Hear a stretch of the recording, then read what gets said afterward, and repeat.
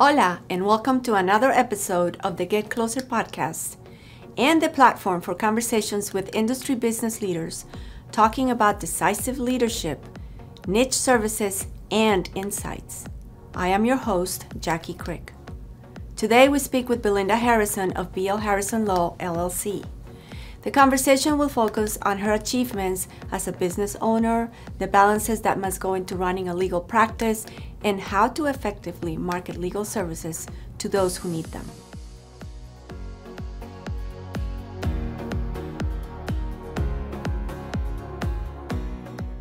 Belinda, it's great to have you here today. Thank you for joining us. Thank you so much for having me. It's a pleasure. So let's just get started. Tell us a little bit about how you got started, some background history about being in Washington, D.C., sharing an office in Kansas City, and everything in between. So Sure. we'll be asking some questions, Okay. but first just get us started with Sure. getting to know you. Okay, sure. I'll give you a little bit of background.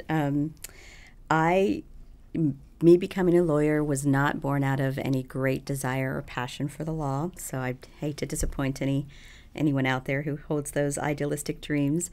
Unfortunately, I got divorced from my husband when my son was very young, and I wanted to ensure that I would be able to provide a life for him. At that time, I didn't even have my undergraduate degree, and I was raised in a very conservative home. So I was embarrassed to come home, divorced with a child, no degree, no real money. I didn't want to be a burden on my parents. So I thought it was a long drive home from where I lived to where my parents lived, and I thought, okay, what do I have? What can I use? What can I take advantage of? And I thought, well, really the only thing I have is I have a good mind, I have a lot of grit, and I have amazing supportive parents. So I stopped at a grocery store on the drive home with my son to load up on provisions, and at the checkout counter there was a magazine, Newsweek or one of those types of magazines that rated the top professions, the top paying professions, against the number of years it took to get there and how much it cost to get there and the payoff. And so I'm looking at that in the checkout line, and I saw that, well, a physician takes a lot of years. I already had a child, but an attorney only took 3 years after you got your bachelor's. So I thought, well, that's doable. I think maybe I could do that. Didn't know a single attorney in my life. Didn't know anything about the law. Just saw what they would likely make, saw the number of years it took to get there, and thought, okay, that's what I'm going to do. I wanted to arrive home with a plan. I didn't want to arrive home empty-handed and say, here, you have to take care of me. That's what I did. And from that moment, I just followed that path. Because I didn't kind of grow up in that generation where you got to love what you do and it was more what needs to be done, just get it done. Right. I had a kid, I had responsibilities. And so I went home and I told my parents, this is my plan. I'm going to live here for a year, establish residency, go to school in state, start working right away, finish my undergraduate, go to law school, boom. And that's exactly what I did to the day when I kind of mapped out my timeline. That's how and why I became a lawyer. So I ended up going to law school in D.C., so that's why I have a connection to D.C. I went to American University, and I would drive an hour and a half one way with no traffic. When anytime you had a rain or hit a speed bump, it added quite a bit of time to your drive. But I did that for the first year. The second year, you could kind of squish your classes into a couple of days, so I didn't have to drive as much. But for all 3 years, I did that drive. And did some internships, and ended up taking a job with a firm in D.C. upon graduation. So that's how I ended up in D.C., and that's what my connection with D.C. is. Never moved to D.C., continued to do that drive, because if anyone in the legal profession knows, when you're low man on the totem pole, your hours are crazy. Mm-hmm. And I did not want to place my child with childcare. Nothing's wrong with that, no judgment, but for me, I didn't want to put him in childcare that young. And so if I lived at home, my parents would help out, and that was the next best thing for me. So worked a lot of long hours, was on the road a long time, tried to juggle that as best I could. And when it started just to get a little bit too much, an opportunity opened up in Missouri, of all places, I was invited to come in-house and be general counsel for a company. So I took that job. It was hard. It was hard to move away from my family and from the area, and to be without a support system for my son. But by then he was believe he was 10, so it was a little easier. He could tell me how he felt and how he was being cared for if he had to go to after-school care or what have you. So we moved out to Missouri, and I finished raising him there in Kansas City area. I worked for that organization for about 6 years. Got a little restless, decided I wanted to go back into firm life, and joined a large law firm. And big firm law is a whole nother animal. Now, along the way, you're picking up nuggets and experience. Yes, exactly. Learning other things and understand, kind of falling into the things you like to do more. Correct. Yes. I mean, to be honest, I don't know that I ever fell in love with the law, but I came to respect it and appreciate it and know how to work it and work within the guidelines, not just to make a living, but to make a difference and to help people and to understand kind of just how the world works. I honestly never thought, do you like what you do? It was just, this is your job. This is what you have to do. You have to provide. You have to be good at it, because why wouldn't you? So I ended up back in a law firm, and then from there realized I don't love this, and that's when I opened up my own firm. Well, that was my next question. Lead you right into it. So what was the thought process from going to working at a law firm to really taking the plunge and saying, I'm going to be a business owner, I'm going to start my law firm, and this is what was the planning and the thinking behind that? So a couple of things. One was not my plan. Unfortunately, I didn't really understand how big firm law worked. I was naive in that way. I had worked at a law firm before, but it was a smaller boutique firm, and then at general counsel, you're not billing hours and doing that kind of thing. I understood that we had certain hour requirements, and I understood that the level I was hired in, I would have to bring in clients, but not quite at the level or the pace that they expected. And so that was on me. I think I should have done more research. And so at the end of my year, we kind of had a talk about, are you billing enough? Are you bringing enough clients? And it was decided that it really wasn't a good fit. So that's okay. It was the first time I'd ever had a situation like that. You're so used to excelling at everything you do. But it wasn't just that. I realized I don't enjoy this. And that's probably why I didn't do as well as I would have liked. I just didn't enjoy the environment, the pressure, the decision, the things you had to do. There was just a lot to it that was not a good fit for me. In the meantime, I had gotten an offer from another firm, and I thought, do I want to go back in and do this all over again, or do I want to do something different? And I had some friends that had started a law firm, and they loved it. They said it's the hardest thing they've ever done. They've worked harder than the demanding hours of a big law firm. You set the terms. But it's your terms, yes. Right? It's your schedule, your terms. You live and die. You make all the money. You lose all the money. You make the decision about the clients. And at that point in my career and my life, I thought that was what was right for me. So I took a couple of jobs just to supplement income because, again, I had a child. By then, how old was 16. Okay. So the car and the insurance and coming up on senior expenses. Year, all the things. So I worked a couple of jobs until I was able to support myself on my own firm with my own firm, and that was that.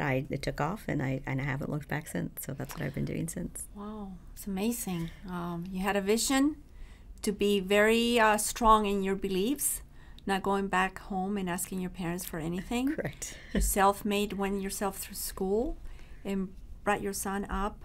And from stories you've told me, which we will not catch today, very nice young man. So tell us about what type of law did you start practicing, and did you waver from that type of law, or was that sort of a transition type of practice that now is what it is today? That's a great question, especially for people thinking about becoming a lawyer or young lawyers. They come from all walks of life and all backgrounds, and you may have attorneys in your family, or you may know attorneys, so you may have a better idea of what that life was like. As I said, I did not, so I just thought it was all litigation, what you see on TV, courtroom and litigation. So my first job was as a litigator for a small boutique firm that did federal class actions, and it is what you think of when you think of attorneys. You're writing briefs and you're arguing in court, and you're all the things that go along with that. And I didn't really know that there was much to anything different out there. So I started doing that. I started learning from all of my associates, my counsels, my colleagues, and learned how to write and learned how to argue and all the things that you'd learn. and again realize I really don't love this. It's you put a lot of you put years in your life into a case, and then it's all left up to a judge or to a jury, and you do the best you can, and you do everything you can to persuade them that your position is the correct position. And sometimes that works, and sometimes it doesn't. And it is a horrible feeling to walk away from 2-3 years of your life, with a verdict that it's not in your favor. It's a tough game. You have to really have a thick skin. You have to really understand why you're in it. You have to bring some balance to your life, so that's not all you have, which again is difficult, especially if you're a young attorney, because your hours that you're expected to work, are crazy. So I digress. So anyway, when I went to work for the association I was general counsel for, I realized, there are other things. There's transactional law, where you're reviewing contracts and just giving advice, and you're acting as the person that's coordinating and being proactive and reactive. You don't have to be litigating. I really enjoyed that job. That was a lot better fit for me. But it was almost too easy. I started to get a little restless and wanted a little bit of challenge. It was perfect for the time frame of my son, because I could be home in the evenings. I could be there for everything he needed. It was really the perfect fit for that time in my life. But by the time he was 16, he's getting a car. He was with his friends. He didn't need mom around so much. And that's when I transitioned back out and realized, no, this really isn't for me. I really don't want to do this. Now, in my current practice, I do litigation, but I do a lot of transactional work. Now I act as general counsel for a lot of small to mid-sized companies that can't afford their own in-house counsel or the big firm names. I do a lot of nonprofit work, and I love that. That's my favorite part of my practice. So I'm actually working to transition kind of out of litigation and give that to my colleagues and associates, and then just focus on the corporate side, on the transactional side. Exciting. And how many folks do you have working with you now? Well, I have contract input. We do it on a contract basis. So we have assistants, and then I have two to three attorneys that we work with depending on the load and what we need. So they're not actually employees of my firm, but we all just kind of contract with each other and work together. Well, it sounds you've created the perfect environment for your lifestyle. Exactly. From the time your son was small, now he's out of the house on his own, and now you are doing so many other things and balancing pretty much the types of work that you do. Yeah. That's fantastic. Yeah. That's really, really good. So if you had to go back, what would you change? Just one thing. Just one thing? Just one thing. I think I would have researched it more. I would have tried to get more information about what the profession was going to be, so then maybe I was more directed and more intentional about the area of practice I went into. Honestly, it was just for me to get a job, get a good paying job, to be able to take care of your son and not be a burden, and provide a life, for him that you don't have to. I didn't need to be wealthy, but I definitely didn't want him to be the victim of my bad mistakes and being just another minority single mom that couldn't provide. So I honestly didn't give a thought to what kind of law I wanted to practice. I just needed a paycheck. I needed to be a lawyer. So I think I would have been more intentional about my options and thought more about that I have options and I can direct this a little better. I think that's probably what I would have done, more research. I can definitely relate to having to do something because you need to be responsible. You have responsibilities, you have lights to turn on and your rent to pay and things like that, and especially when there are kids. So I definitely relate to not the option, but the necessity of things. But you did really well because you chose a wonderful career. Thank you. Really, I could not even think about wanting to be a lawyer. So something in the back of your head was saying definitely you want to be a lawyer, maybe not a doctor, as you said, but you were sort of going down that path, and you've done really, really well. How, in the years of you having your law firm, how have you been able to gain customers? That's usually a challenge. It is. And it's interesting that I'm on here talking to you about this because I actually don't do any advertising. I'm kind of from the old school. When I started practicing, it was legal to advertise. It's been legal since the Supreme Court ruled I think it was around 1977, that states could not impose restrictions on attorneys' advertising. At that time, a lot of states did. They didn't find it, they thought it to be seemly, they didn't find it to be professional, and it could be misleading and so many other things. And some attorneys challenged that, and then it went up to the Supreme Court, and eventually they found that it's a violation of free speech. Nonetheless, it took a long time, I think, for the acceptance, for it to be widely accepted. And when I went into law practice, it still wasn't that widely accepted. So I didn't grow up with that mindset, grow up in the law. And when I started associating with younger attorneys, that's all they know, like they doesn't even cross their mind that there would be an issue. And that's, of course, how every business these days has to survive, by self-promoting, by social media, by advertising, by whatever means. I still don't do it, and it's not because I have a problem with it anymore. It's just when you haven't done something, you continue not to do it. And because I've been in the practice for so long and know so many people, honestly, mine is a lot of word of mouth. Right. I mean, I do have a website. Don't get me wrong. I'm not that. I have a website, and but I don't actively do anything to promote my firm. It's probably something I should look into. Word of mouth. Yes, it's just word of mouth, reputation, and word of mouth. Absolutely, and I think that's important, especially in the field of law. A reputation is your everything. Basically, it's everything. It's your marketing. It's your everything. Yeah. So you definitely kudos to you. Let's step away from your work for a little bit. Sure. And tell us, what do you do to decompress and something for fun? Sure. So things that I really enjoy are, I love to cook. I really love to entertain, and I love to cook, and I like to redo furniture. My mom and I both buy and upcycle, strip, paint, stain, all the things, furniture. So those are the two biggest things. Right now I'm renovating my house, so that's part of it. We love that. We love every bit of it. Everything's crooked, everything's a little wrong, everything's a little off, but we're doing it ourselves. So we're really enjoying that. But those are the things that I really love. Obviously spending time with family and friends, but to really take my mind to a different place, I'm either cooking you something or I'm working on a piece of furniture, something that takes my immediate attention and has instant gratification, because the law doesn't have that.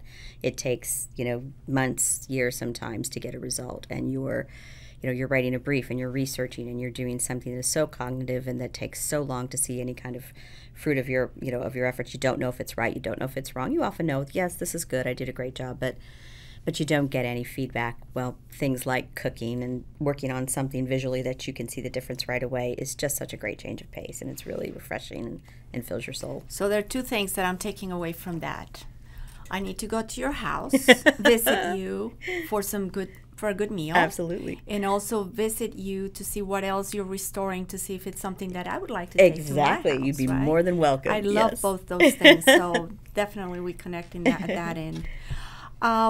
So we talked earlier when we were setting this session up, the podcast, about show and tell. Yes. And I don't know what it is. Maybe you want to tell us. That was the hardest part of this, because I never thought, what I think your instructions were something that kind of encapsulates you or shows who you are, embodies you. I'm like, I'm a mom and I work. I don't really know. I reached out to my son, like, what do you think I should take? I don't know. And it was literally this morning when I woke up, it came to me. I'm like, how did I not think of that? So I will show you what I brought. Go ahead and get to it. Love it. So something I don't believe I've told you, or I may have and forgotten. I'll show you and then I'll explain why this is what I brought. So I have 2 chef's knives. And the reason I brought them, one, because it embodies what I love to cook. But the main reason is my son made these for me. Oh, fabulous. He is, by profession, he works on a joint task force with the FBI doing cybercrimes investigation, but he has a side business, and it's actually much more than a side business at this point, but he has a very robust business as a knife maker. And he doesn't make these for his business, he just makes these for mama and special friends. There are other kinds of knives that he makes, but he handmade these beautiful knives, and this was intended. I have a Mont Blanc pen that was one of my first pens as an attorney as a reward, and so this matches my Mont Blanc perfectly down to the pins, and it's a Greta Garbo, so it's got the bone color and the craftsmanship on those knives is beautiful. Yeah, and then this is just these are some of my favorite colors, so I'm so proud of him, and just every day that I use these, it just thrills me. He learned to be a knife maker on his own, just really YouTube and teaching himself in the way that that you do, and he's turned it into an amazing business. I'm so proud of him, and so this embodies my work with my child and the things I love to do, which are cook. Beautiful. So it's full circle full again, circle. Right? Yeah. You're cooking, and now you have the perfect utensils. Yes, exactly. I don't know if you would call that the tools. Yeah, I think so. To make the perfect meal. Yeah, That's fabulous. I think about him every day when I see them. Yeah. Is there anything else you'd like to share with us today?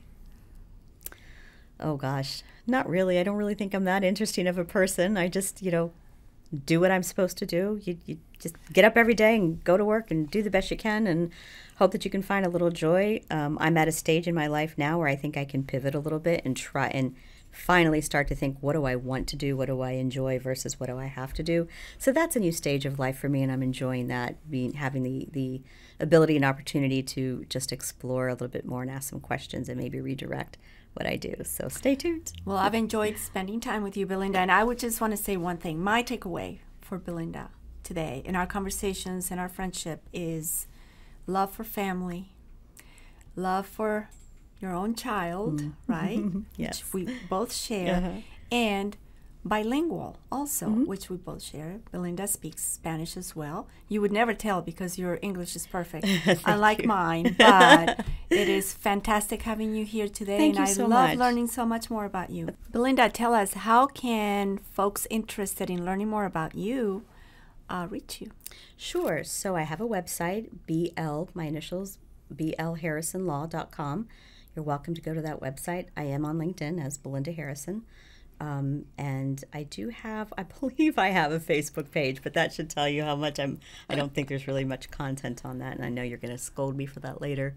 But yeah, probably the website and LinkedIn would be the easiest ways to get a hold of me or to ask a question. Or if you're interested in anything I'm doing, please reach out. I'd be happy to talk to you, answer any questions. If you're looking for someone really personable to help you, call Belinda. Thanks, Belinda, once again. It was great having you. Thank you so much. And here you have it. I hope you enjoyed our Getting Closer with Belinda. For now, keep paving your path forward, lead with purpose, and don't forget to dream high. Remember, there's no ceiling, only opportunity. Hasta la próxima.